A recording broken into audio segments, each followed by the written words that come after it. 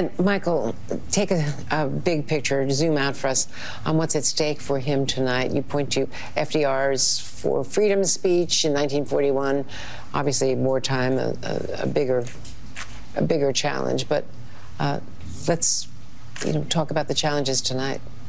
Well, this is a real historical moment. We could be a dictatorship next year if Donald Trump is elected and carries through on his threats and carries through on his threats to suspend the Constitution. That's what's at stake. So Joe Biden could finesse it and talk about other things, or he could confront the elephant in the room and say, this is a year when we Americans have to choose whether we're going to live as a democracy, as a republic, or as an authoritarian system. That's what FDR was doing in 1941. Nazis, fascists, Imperial Japanese were rampaging around the world, and he said, you Americans have to choose, and also for you Americans who think that we need to be fascist at home to compete with other fascist governments, which a lot of people were saying, he said we need these 4 freedoms: freedom from want and fear, freedom of speech and religion.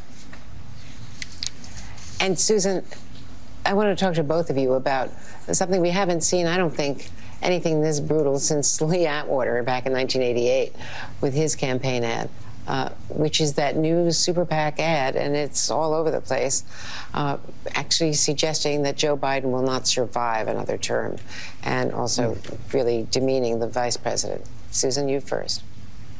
We've never seen routinely this kind of brutality in political ads, that sort of attack. But brace yourself, because I think we're going to see a lot of it this year. Shalom. First and foremost, I want to give all praises, honor, and glory to Yahweh, Bahasham, Yahweh Shai, Bahasham, Racha, Kodesh. Double honors to the elders and the apostles of Great Millstone, and peace and blessings to the elect. And before I get into this lesson, I want to start off with this precept here in the book of Psalms, chapter 119, verse 126. And it reads, "It is time for thee, Yahweh, Bahasham, Yahweh Shai, to work, for they have made void thy law." And that is pretty much what is going on, around the world, which, Salakia, with every event and every situation that takes place, those of us that understand, we know that this is all the workings of Yahweh Bahasham Yahweh Shai. As the scriptures say, that he declares the end from the beginning. So, as all these different events are unfolding, if you're paying attention, you're seeing it's on a worldwide scale, but also you have things that are happening internally in different countries, right? Not just America. But I'm going to read this article. It's fairly short, but it's a pretty interesting one, which, once again, pushing towards the direction of that, that dystopian society, right? But anyway, the headline reads, this is an article from zerohedge.com. Watch, Msnbc declares America could be a dictatorship next year. And before reading this, something that's interesting to keep in mind is, remember that the mainstream media is primarily owned by these elites. When I say that, I mean, through a long chain, right? But they're the ones who are sort of influencing what the people see and what they hear and call news. And that's because the MSM is, or just media in general, is a medium of communication between the elites and the average people. But it's done in a subconscious way, because it's not like a phone call, right, that these elites are making to the people. However, they are influencing the actions through the perspective of the people by what they display onto them and by what they push out to them. So when these different news channels start coming out and pushing certain ideologies or ideas or testing the waters with certain information out there, keep in mind that it's all based on a narrative. Prior to the whole mailing in the voting ballots and all of that, they started to touch on that. Oh, it's possible that there could be, this could be a fraudulent election. People might need to mail in their and then also the whole demic situation. But they always, test the pulse of the people when they throw out certain ideas out there. So this one here, as you can see, or as you just heard, MSNBC declares America could be a dictatorship next year. And what they're saying is, as I'm about to read, if Trump gets elected, then he very well might turn it into a dictatorship. While previewing Joe Biden's jacked up State of the Union address Thursday, an MSNBC talking head declared that if Biden doesn't win the election, the U.S. could be a dictatorship next year. Well, if it does end up that way, well, you'll see how, right? Because all the moving pieces, are being put in place now. The network brought on presidential historian Michael Besklaus, who compared the unhinged, screaming Biden to FDR, warning Americans about the rise of fascism.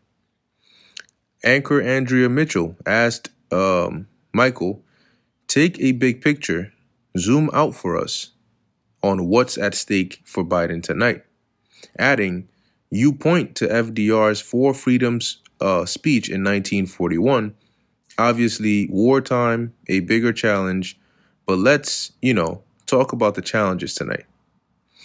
So Michael proclaimed, this is a real historical moment, adding, we could be a dictatorship next year if Donald Trump is elected and carries through on his threats to suspend the Constitution. Wow. So whether this is a viable threat, right, that Trump made, if he even did, or not, isn't the point here. The point here is that this thought is being pushed out there now. And in most cases, that's really all they need to test the pulse, to test the waters, to sort of already plant the seeds in people's minds that this is a possibility. Look, people are talking about it. Okay? And the more you talk about something, the more real it starts to seem. So now they're saying, oh, if Trump is threatening to suspend the Constitution, he might, turn his election or his I forgot the name for that, but he might turn his rule or whatever into a dictatorship. And the more they talk about it, the more real it seems. So who knows? Maybe he might justify it with the migrant crime, amongst many other things. He continued, this is a year when we Americans have to choose whether we're going to live as a democracy, as a republic, or as an authoritarian system. That's what FDR was doing in 1941. Nazis, fascist, imperial Japanese were rampaging around the world. And he said, you Americans have to choose, which is an illusion of choice because the choice is not really yours. This is a year when we Americans have to choose whether we're going to live as a democracy, as a republic, or as an authoritarian system, Michael declared. Which is very interesting. And there's a news clip of it. So maybe what I'll do is I'll play the clip at the beginning, if I'm able to, while I'm editing this video. Truly deranged, MSNBC will happily suggest that Trump is going to suspend the Constitution, but then literally laugh at the notion that mass immigration on an unprecedented scale is a concern. Now, I mean, would be interesting, right? If they're pushing this out here, and then maybe some major event similar, but more deadly than 9/11 happens, close to this election or sometime around there, that then justifies having to take so-called drastic or draconian measures. And maybe this may be something, and I'm just throwing this out there, this is a random scenario, right? But maybe this is something caused by people who snuck in through the border. And now they're like, see, Boom. Because remember, these people don't justify their causes just by words. Okay, that's they do it through events. That is the events are the justification, because they need to be able to look back and point to certain things and say, look at this. This is the reason why we did this. Look at that. That is why we have the Patriot Act today. Look at this event that happened over here. This is why we're banning guns. This is why we're doing this. This is why we're doing that. Because words don't trigger the same level of intensity, emotions, thought, all of that as, actual events do. Talking about a school shooting where children died versus actually experiencing or living through it is a different story.